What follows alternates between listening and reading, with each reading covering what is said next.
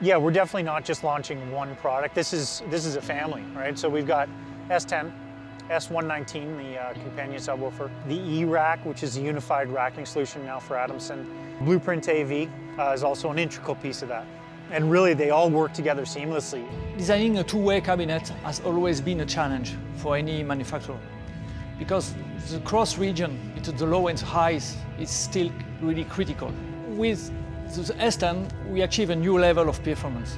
The fact that it's a two-way cabinet makes the package more cost-effective because it requires less amplification and processing. Today we're at a show in Berlin, somewhere between 3,500 and 4,000 capacity venue. And there is one amp rack each side for the entire PA. This product has incredible definition. And using 10 inches instead of 8 inches for this kind of boxes, you got the bottom end that you can expect from a big system. We know about the strength of the mid of Adamson since the Y series, you know. But the most surprising thing was to get this punch and energy in the lows with that dimension of speaker. Because I wasn't expecting being able to work on bass or toms or the low of the snare like this. But with this new S10, the strength of this low is incredible. We're using patent-pending technology. It's called controlled summation technology. The 10-inch drivers are actually recessed a little bit behind the high-frequency waveguide, and then they are somewhat tilted, but not inwards as you would find that in previous designs. They're actually outward tilted. In order to make all this work, we're using linear phase crossovers between the low frequency and the high frequency section with a frequency overlap between the two. The 4-inch compression driver brings less distortion, more output, and more clarity, which is the signature from Adamson product. When you use the S10 as an outfill for an energy PA or as a downfill, because it can be used under the E15 or the E12, yeah, you keep the same sonic characteristics. The rigging is based on ID coming from the E12, E15 rigging. You can preset the angle when the box remains on the dolly.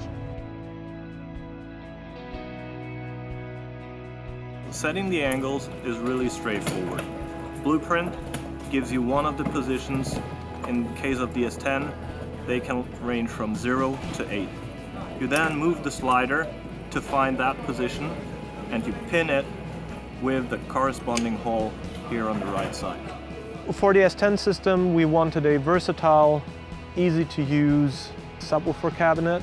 It uses the same rigging system as the S10, so you can fly it. It can be configured either in omnidirectional setups or cardioid mode. The sub is just as versatile as the top cabinet.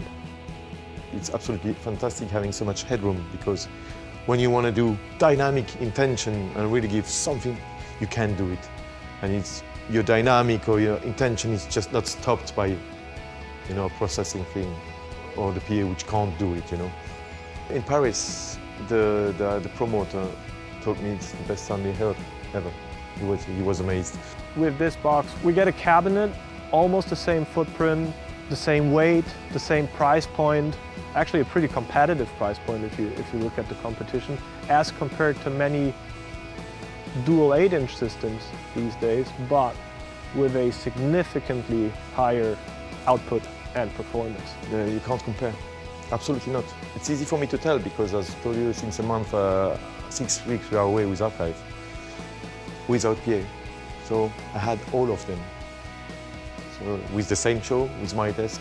What we're doing is always to try and build stuff that performs better than other stuff. That's why people like this gear and why they want to use it. And that's why, yet being significantly smaller than some other manufacturers, we still do exist, because there are people out there who think that superior audio quality actually does matter. Try it. Try it once. Go to a venue you know, with a band you know, and try it once. I'm sure of what I'm saying. So easy. Just try it.